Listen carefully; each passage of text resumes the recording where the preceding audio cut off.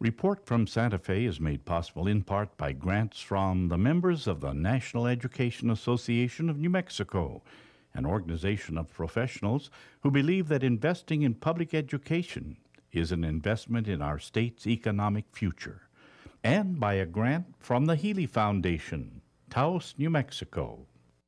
Hello, I'm Lorene Mills, and welcome to Report from Santa Fe. Today we're going to address one of the most important issues facing our state right now, and that is the behavioral health crisis. To speak about it today, I'm honored to have two senators, Senator Mary Kay Papen, who's the President Pro Tem of the New Mexico Senate, and Senator Jerry Ortiz y Pino, who is the chair of the Public Affairs Committee. You both have worked at this so long. I just want to say we're taping before the end of the current 30-day session because news has broken lately with an Attorney General decision about the behavioral health scandal, and we're going to address that today. I'll give you time to talk about some of your important bills this session with the understanding that we don't know the ending of the story, how it's going to turn out. First, I would you talk a little about your background and why you're so well qualified to address this issue? Well, thanks, Lorene. And I suppose it's because I'm a retired social worker. I spent 40 years working in New Mexico as a social worker in both the public and private sectors. And a lot of my work during those years was in the area of behavioral health, both as a direct caregiver and also as a policy formulator at the agency level or at the city level, trying to figure out a way that we could do a better job of getting behavioral health services out there to the people who need them. Behavioral health, incidentally, is a term we've just recently started using. We used to say drug, alcohol treatment, and mental health services, but now we use the umbrella term behavioral health to cover all of these various services. And Senator Papen, some of your background, you have gotten all these awards from the New Mexico Mental Health Alliance. You've gotten the Outstanding Legislator, the Domenici Family Award, but also nationally, the American Psychologist Practice Association named you nationally a Legislator of the Year. So you've been fighting, both of you, these battles for a long time. Tell me a little about why this is so important to you. Well, it's important to me because my grandson is schizophrenic and bipolar. And so this is something that I didn't seek out to try and do something about. It's something that it was laid in the lap of my family. And so we've walked these shoes for 22 years now, trying to make sure that people who suffered from behavioral health problems were able to get the kind of access and the kind of services that they needed. And so that has been both my daughter, Susan Vescovo, who's the mother of my grandson, and myself. We've worked very, very hard in this field to try and make things better. Well, just this last week, the Attorney General announced that he had cleared 10 more of the behavioral health providers of all charges, that there was not credible cause to suspect them of fraud.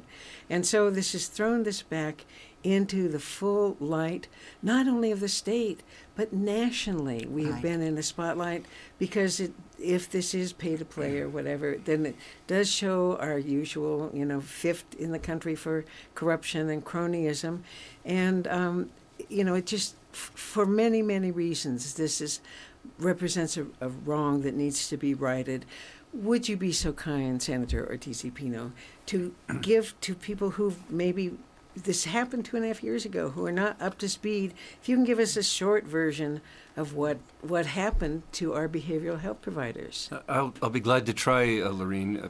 I think it really began when the State Human Services Department, which is the Medicaid agency in the state, and also is the behavioral health agency in the state. It's the authority for behavioral health, Medicaid and non-Medicaid alike.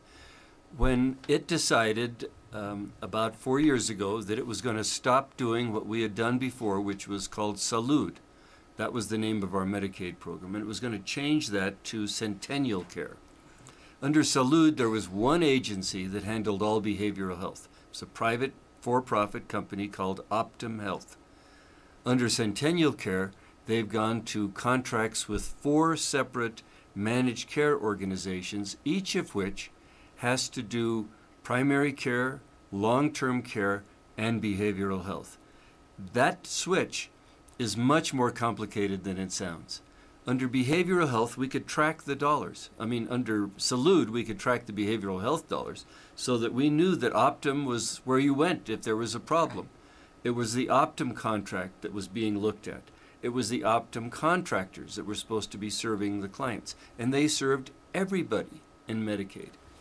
Under Centennial, it was going to be very different. There wouldn't be one place we could go for information. It was going, or for management, or for control, or for oversight.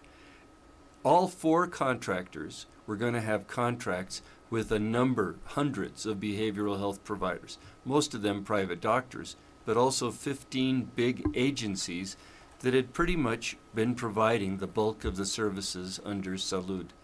That shift, I think, was looking a little scary to some of these new managed care companies that would be in the program now as Medicaid contract managers. That led them to want a careful examination of our system before the switch was made. So the state asked Optum, how are things going? Well, Optum had been auditing these providers every year, and they had always had a clean bill of health. And so they reported back, again, clean bill of health.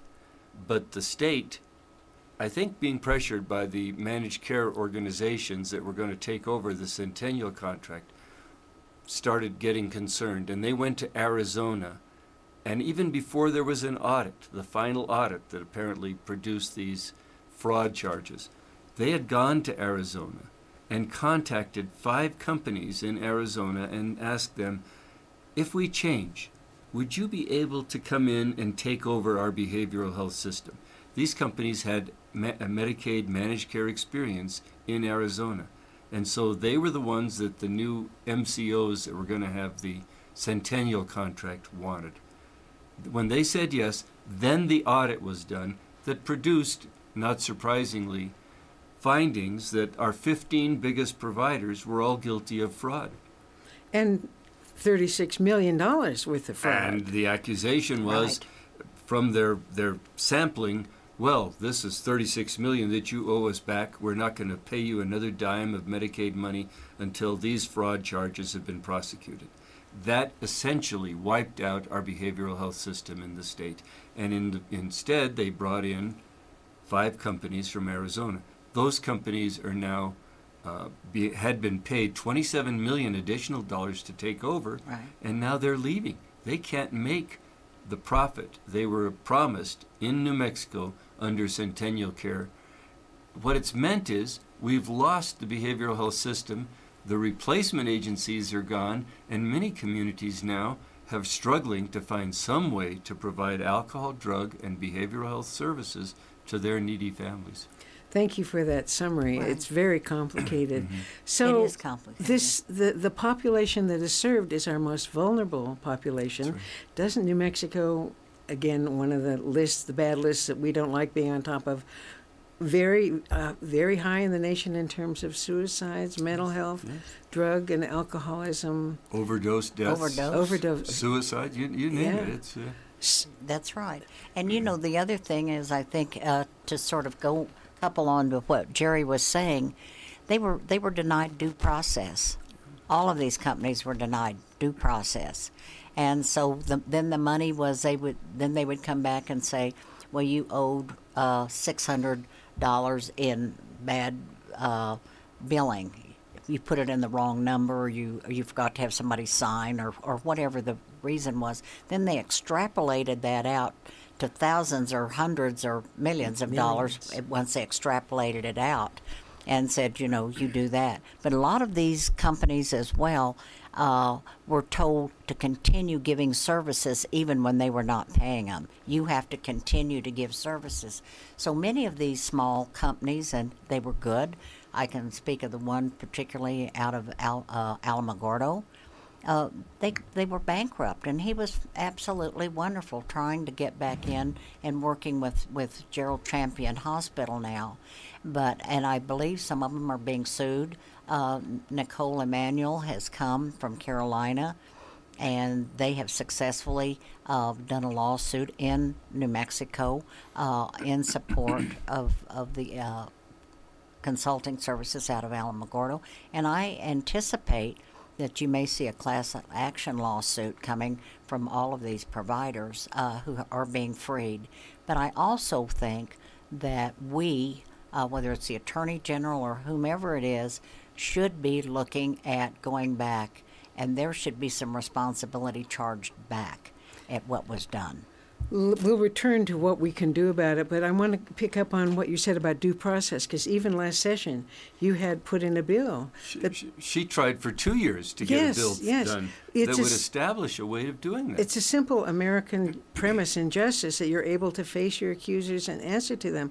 And one national magazine said, New Mexico nonprofits punished out of existence in Kafkaesque verge. You're accused of something, one of the providers said, in just 1 hour looking at our books, we could look at our errors. This could have been handled. But to be shut down, to be put out of business, those patients left bereft without care. So absolutely. So I think that's right. And I think we need to there needs to be more to the bottom of this barrel that we need to look at. I remember when we were discussing either her legislation or at other times in committee hearings, legislators asking the state Human Services Department people, well, this doesn't seem right. Don't they have a chance to even don't they have a chance, first of all, to find out what they're accused of? Because they were never given the findings. That's right. And so they could prove themselves innocent. And they were said, oh, our hands are tied. Well, then we found out that wasn't true. The Medicaid regulations do not require them to not have a due process, and other states have one.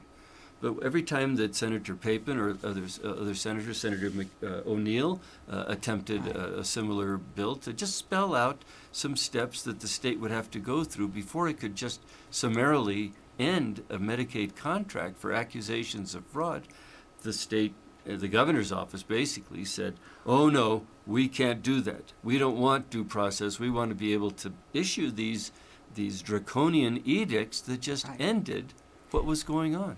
And another bill that you had was, let's define Medicaid fraud. Yes. If you're going to hang these people by the neck, let's define what Medicaid fraud is. And so thank you for your battles in this. I just want to mention we're speaking today with Senator Mary Kay Papen, the President Pro Tem of the New Mexico Senate, and Senator Jerry Ortiz y Pino, the Chair of Public Affairs, where a lot of these bills go through. We're discussing the crucial behavioral health crisis that has beset our state. And you started to go, what can be done about it? Some of the senators, Howie Morales, for example, called for an investigation. Our Congresswoman, Michelle Lujan Grisham, has been very angry about this. She wants to have the feds, since this was federal money, investigate what happened and how. What else? How can we get to the bottom of this?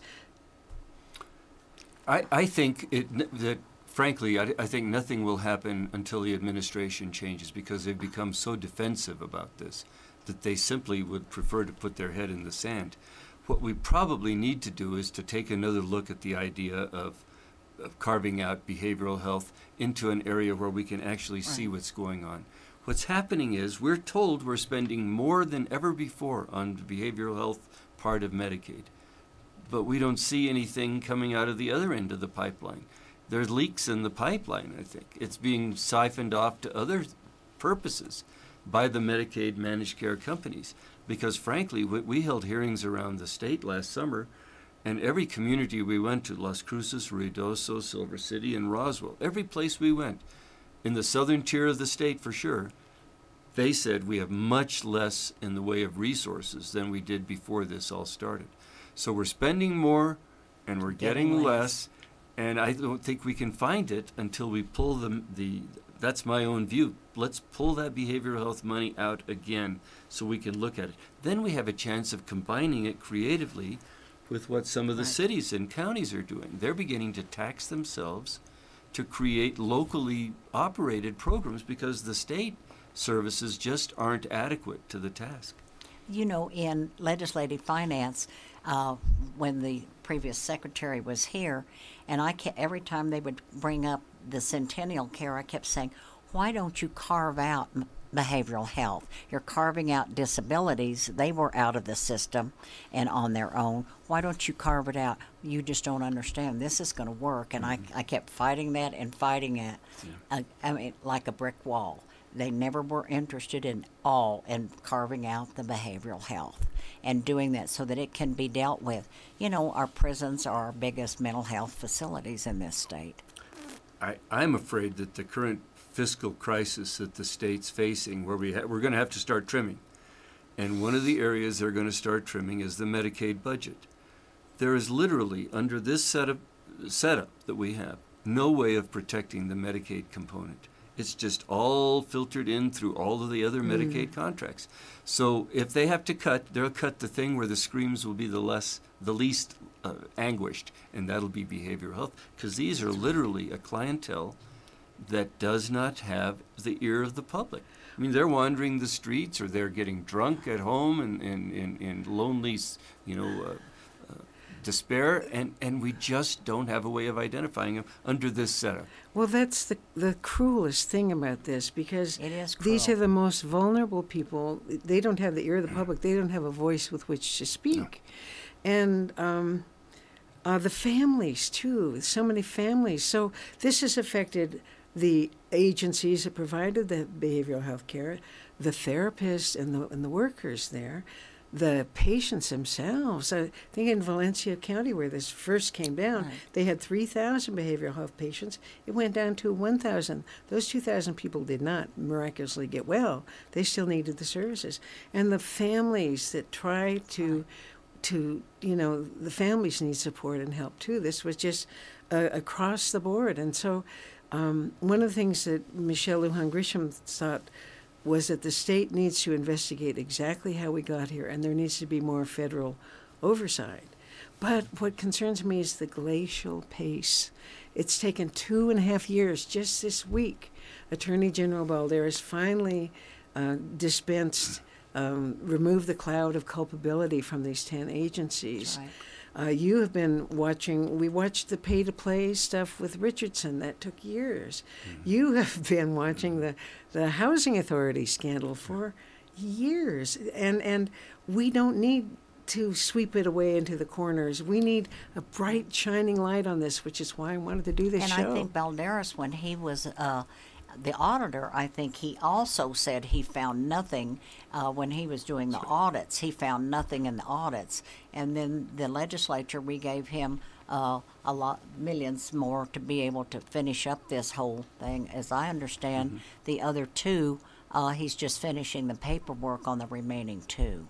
And at last we'll have the information. Unfortunately, it'll have, so far the agencies have all been declared innocent of the charges, but they're out of business. Yeah. You know, a few of them managed to survive because, well, for example, Presbyterian Medical Services here in northern New Mexico, they just paid the $4 million. They had the resource to do that.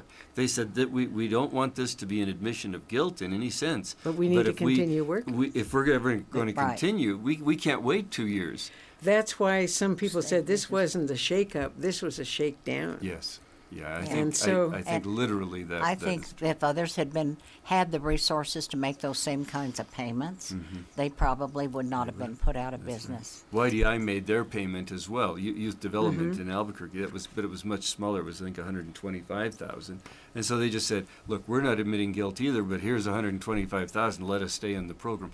It literally is the only way agencies can survive if you're in behavioral health. If you're not in the Medicaid program, if you're not part of that $1 billion that we're spending on behavioral health through Medicaid, there is so little left, and there'll be even less left outside of Medicaid after this budget, that you cannot survive if you're not a Medicaid agency. I don't think. A few local agencies that get city money and, alcohol treatment money of various sorts, maybe they can survive, but basically Medicaid. I don't think they'll grow. No, they can't grow. They won't grow. They're just stymied right there. It's the Medicaid is not even the 500-pound gorilla any longer. It is the only gorilla in the cage.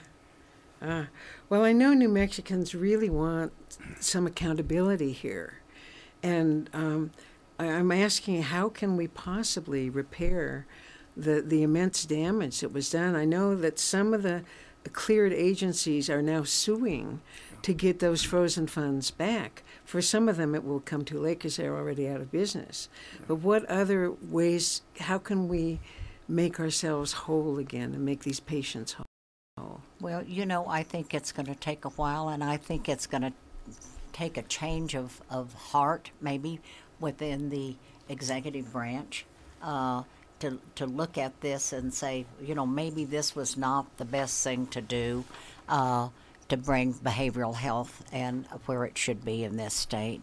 But I think until we get everybody on the same page, it's going to be difficult. But I do think that we need to investigate what went on, why it went on, and to see what we can do to try and at least make the system as whole as we can possibly make it. Right. And I think Jerry has worked very hard on that, and his committee has had a lot of hearings to be able to.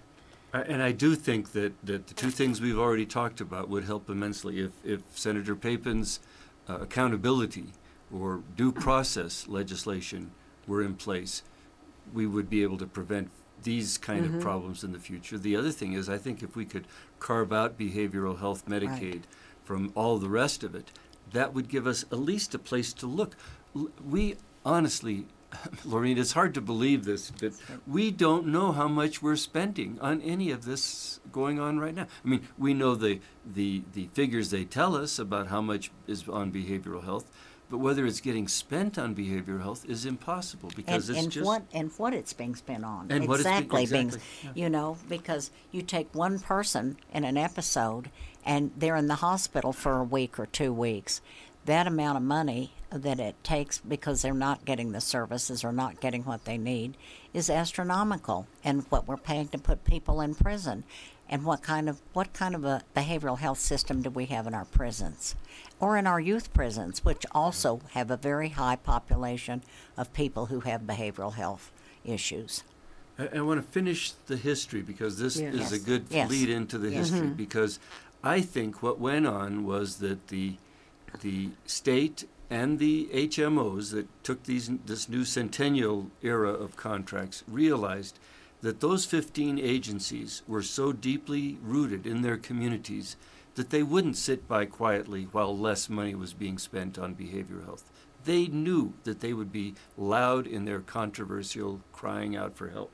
They knew they had friends in the legislature, like Senator Papen, and they knew they could come to her and she would raise Cain if they didn't keep the same amount of spending going on. The maintenance of effort was what they did not want to go on. They wanted to spend less on behavioral health because they knew they couldn't make money on it. This is not an area where you can make money if you do it right. You can only make money on behavioral health if you refuse services. And that's not what we wanted. So that's why I really think it's so crucial. And I think that was ultimately the motivation behind this whole debacle, that they would like to have been able to say, we're spending a lot more on behavioral health, and nobody would be there to contest that. Well, now we're facing this budget crisis, and people say, can we afford to fix this?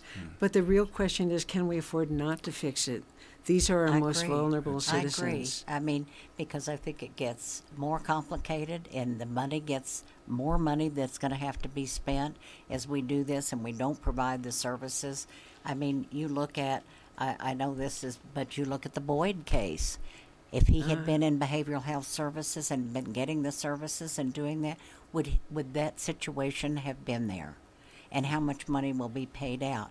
We had a case in Las Cruces, the Slevin case. We paid out over $15 million. We will be paying one way or another for this in the future because our jails will be crowded with people that are, we say we spend $45,000 a year to keep somebody in prison or jail in this state.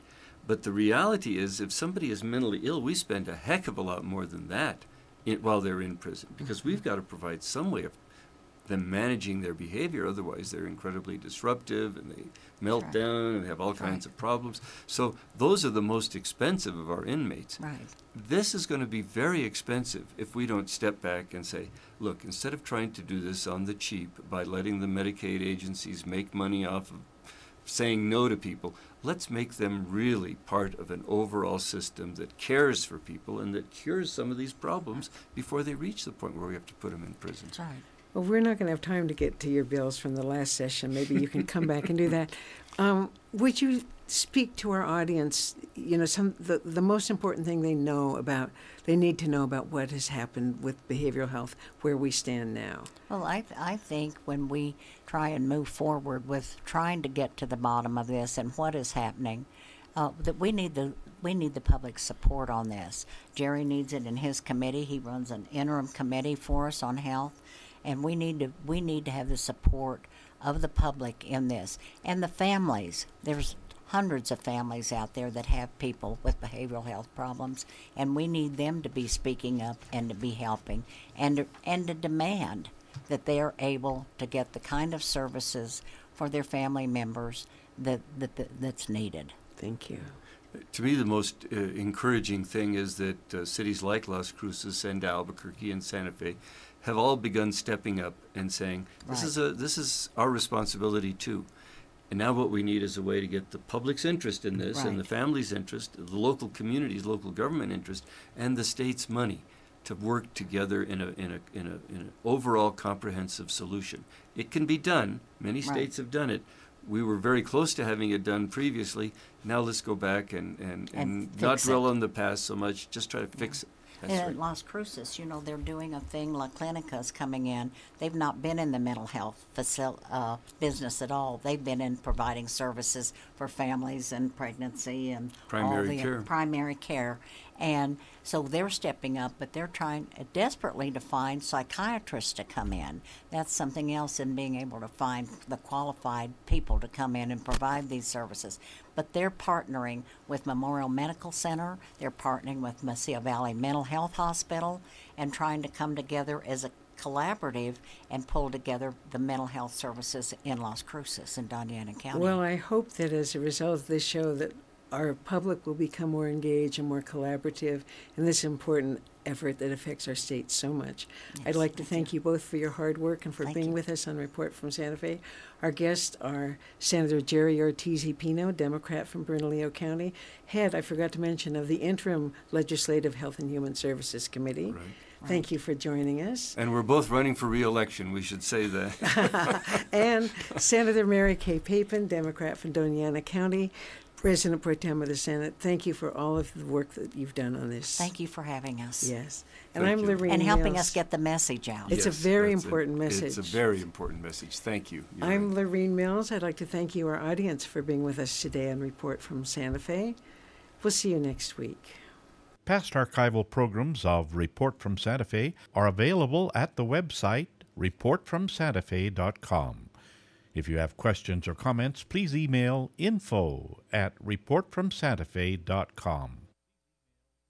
Report from Santa Fe is made possible in part by grants from the members of the National Education Association of New Mexico, an organization of professionals who believe that investing in public education is an investment in our state's economic future, and by a grant from the Healy Foundation, Taos, New Mexico.